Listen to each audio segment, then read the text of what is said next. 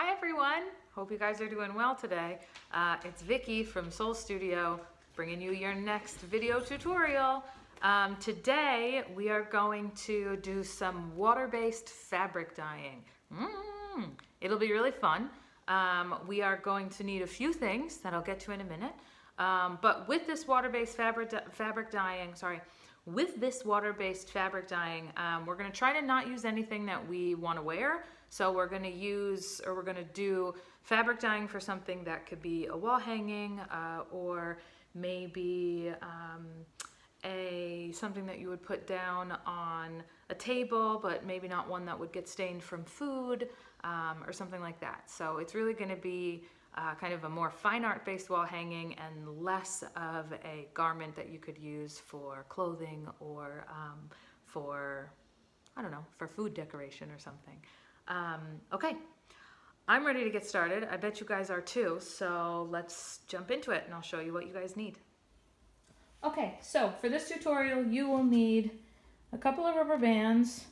I have 3 things of food coloring here. I also have a red one somewhere else. We're just going to do one color for now. We're going to keep it simple, but while you're doing this, if you want to get experimental and use more than one color, feel free to do so. We are going to need a little bit of distilled vinegar. You don't need much. You can see I barely have any in here, but it'll get us through. And then I have 3 strips here that were just cut up from an old pillowcase. So they're not that long, but they are pretty and they are white, which is the important thing here. As far as our fabric goes, we need white fabric that is 100% cotton. That's the most important thing, is this will only work on a natural fabric. So grab your materials and meet me back here. Okay, so the first thing we have to do is take some of our strips or take one of our piece of fabric and we're just going to have to fold it up. And that's what's actually going to give us our pattern when we start to dye our fabric. So I'm going to take one of my strips, and if you're only doing one big piece, that's perfectly fine. You can actually test out some of these different ways in different sections on the piece.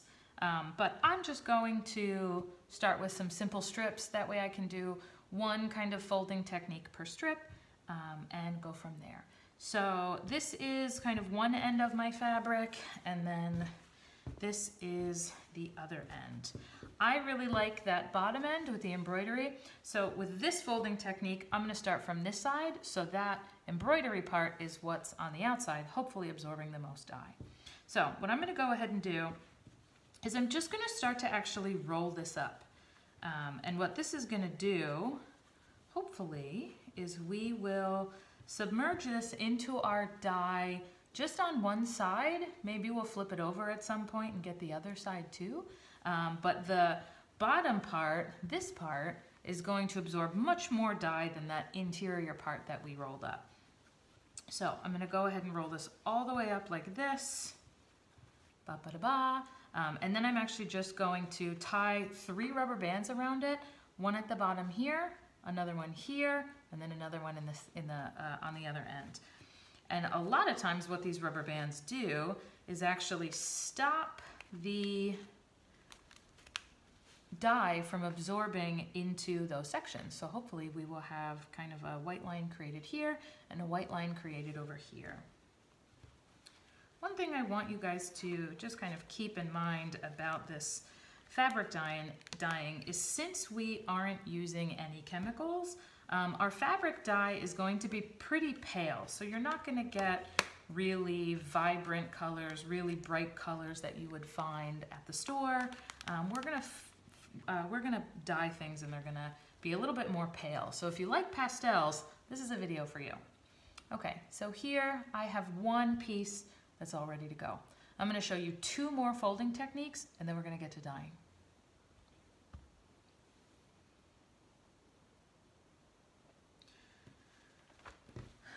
So our next folding technique is pretty similar to our first one, but instead of rolling, this time we're actually going to fold things. So the first thing I'm going to do is I'm going to go ahead and fold my fabric in half long ways. And then I'm going to fold my fabric in half the other way so it gets really skinny. And then I'm gonna fold my fabric, again, kind of like how we rolled it from one end to the other, but instead of rolling it, we're going to fold it. I'm gonna try to fold it in kind of even lengths all the way down to the end. And this time I'm gonna do a similar thing with my rubber bands, but I'm just going to maybe put them on either side like that. But I still want them to stay pretty tight. So I'll do one there, and then I'll do one here.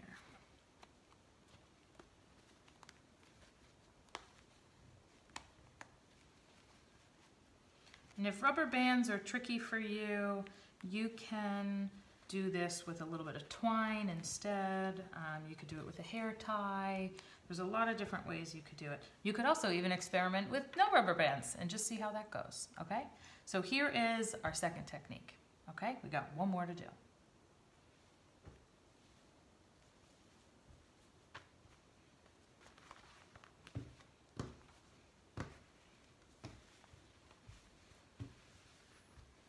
Okay, our third technique. This is a really fun one. I'm just gonna take this piece of fabric and crumple it up into a ball. Squish it, squish it, squish it, kind of hold it there, and then I'm gonna take a lot of rubber bands and I'm gonna wrap them all around here so that they just kind of hold this big bunched up fabric in place. Okay, so now we have our 3 pieces of fabric, our 3 different dyeing techniques. Let's get our dye going and get these pieces all colored up.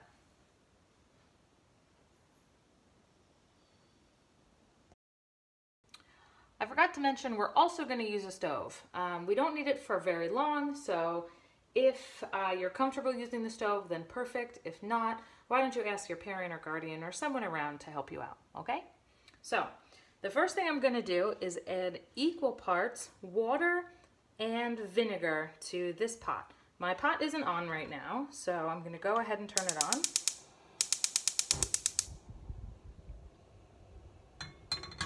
And then I'm going to pour in, I'm using just a 1/4 cup because I'm going to do small amounts of dye. So I have a 1/4 cup of vinegar and a 1/4 cup of water.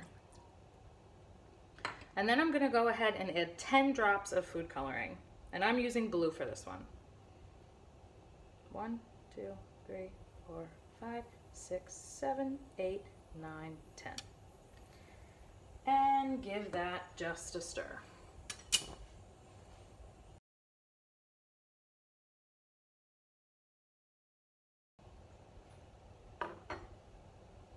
And if I like that color, great.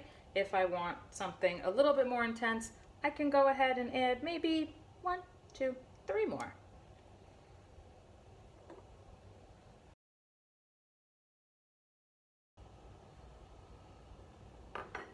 Okay, I'm gonna wait for this to come to just a nice boil. And in the meantime, I'm gonna grab a glass cup or a some kind of dish so that I can dunk my fabric. Okay, so my water is boiling. I am going to take my first piece of fabric and just kind of tuck it in to, I have just a little glass bowl here. So I'm going to tuck it in, I'm going to grab my pot holder, and I'm going to bring my dye over here and just pour it along my fabric.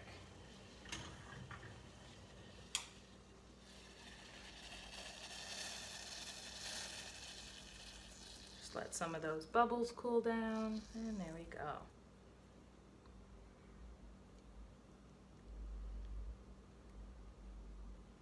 And you can intentionally miss some spots if you want there to be a little bit more white in your fabric dye, or if you want to make sure the whole thing is covered, then feel free when you're pouring to make sure that you get it all over that fabric. And if your fabric is kind of not totally submerged in the dye like mine is, then you can go ahead and take a spoon or another kind of utensil and just push it down a little bit. But remember, the water's hot, so don't touch it with your fingers. we're gonna let this sit in here for about 5 minutes. I like to let it sit in there for 5 minutes because I like a good amount of white and a lot of kind of variation in my fabric dye. If you want something that's a little bit more kind of covered with a nice consistent coloring, then you can leave it in there for even longer. What I'm also gonna do, just a little trick, is now with that food coloring again, I'm gonna take just a couple drops and put it directly on the fabric to make some really saturated areas. Maybe there I'll do one. Oh, I got 2 there. Here along the edge, maybe I'll do one. Oh, 2 again. And we'll just do 1 there. So now we're gonna let this sit for 5 minutes. Again, you can let yours sit for anywhere from 5 minutes to overnight if you want. It's totally up to you. Okay, so it's been 5 minutes. You can see all of the dye in my bowl has been rinsed out, has been absorbed into my piece of fabric, which is great. The liquid is no longer hot anymore, so this is perfectly safe to touch. If you don't want to get dye on your hands like I have, then I would recommend wearing a pair of gloves. If you don't mind, then jump right in. I'm going to rinse this in cold water, and I'm going to take all these rubber bands off. I'm not going to rinse it too thoroughly because I want a lot of that dye to stay in here. And remember, this is water-based dyeing, so if I rinse it too much, I'm going to rinse all that dye out of there and I'm going to have a white piece of fabric again. So I'm just going to do a quick rinse. I'm going to get these rubber bands off. And then once my fabric can be rolled back out, I'm going to do another quick rinse under the sink. And I'm just going to do a kind of a gentle squeeze at the end to get as much of that kind of excess water out. But we already now can have some idea of what our fabric is going to look like, or what our dye is going to look like. Keep in mind, this is going to be much more vibrant, much more bright than it's going to end up. Once we rinse this water out, you guys can already see how blue my hands are getting, so I'd recommend wearing gloves. Once we rinse this under the cold water, it's going to take a lot of this dye out, so it is going to soften the color quite a bit, so just be warned.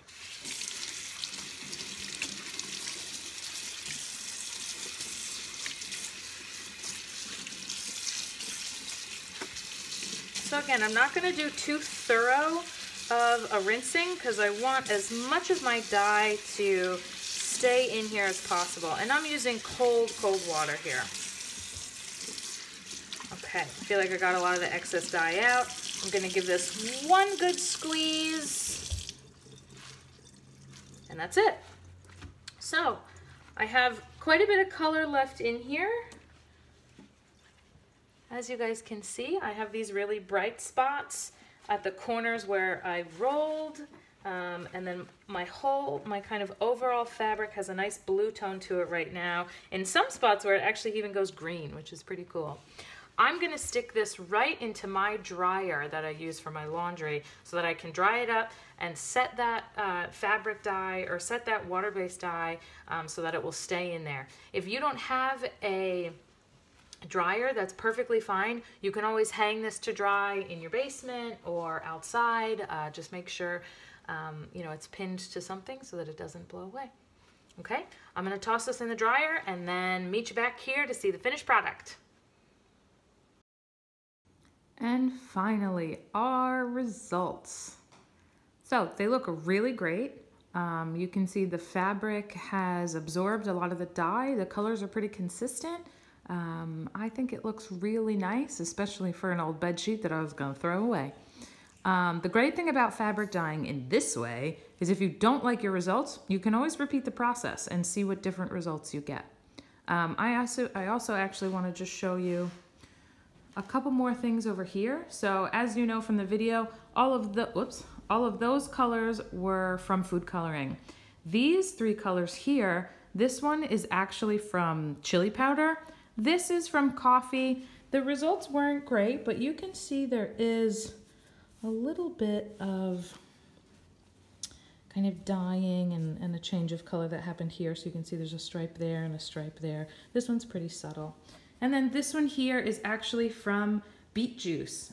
So I had a couple of kind of soft beets in my fridge left over from going food shopping, and I just boiled them and got some really rich colored water, kind of like a really deep purple pinkish color, and then just did the same thing with that, but with beet juice instead of food coloring. I'll post these ratios with kind of a little document that gives you all the info about how to do this tutorial.